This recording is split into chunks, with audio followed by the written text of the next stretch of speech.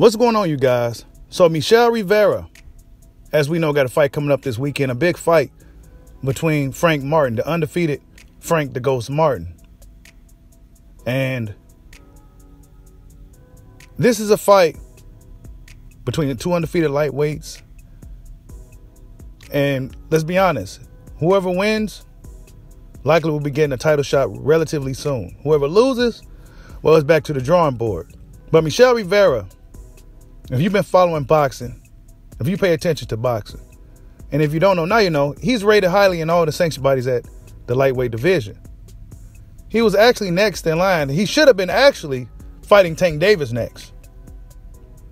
He should have been fighting Tank next, but Tank Davis is fighting Hector Luis Garcia, a guy that's a super featherweight.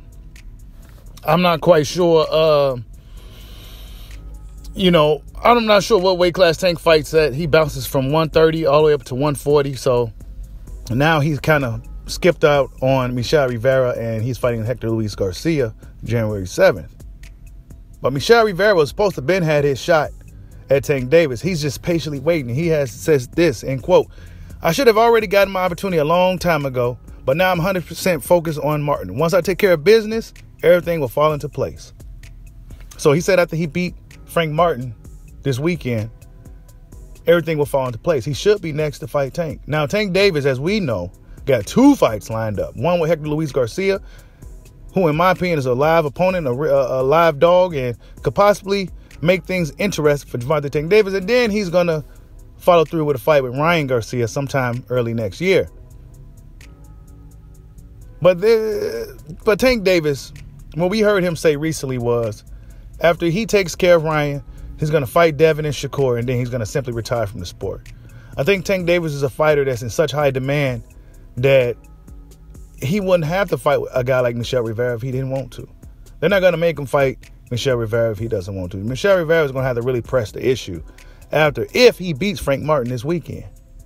Tank Davis, boxing fans coming at Tank Davis saying, look, how come you ain't fight Michel Rivera? Tank Davis says he's trash. So he called Michel Rivera trash. So why don't you go ahead and take out the trash, Tank? And in all honesty, he should have been fighting Michel Rivera right now instead of Hector Luis Garcia in the lightweight division.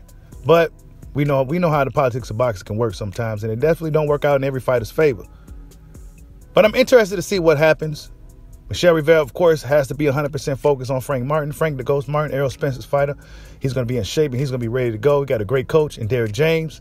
So they're going to be well prepared to derail the momentum that Michel Rivera has. Both guys got a lot of momentum, and now they're about to collide and smack right in front of each other. So we're going to see who's the last man standing in this fight. We're going to see who gets the decision. We're going to see who wins the fight period this weekend. But will the winner get a shot at Tank Davis or any of the top lightweights? I'm not sure.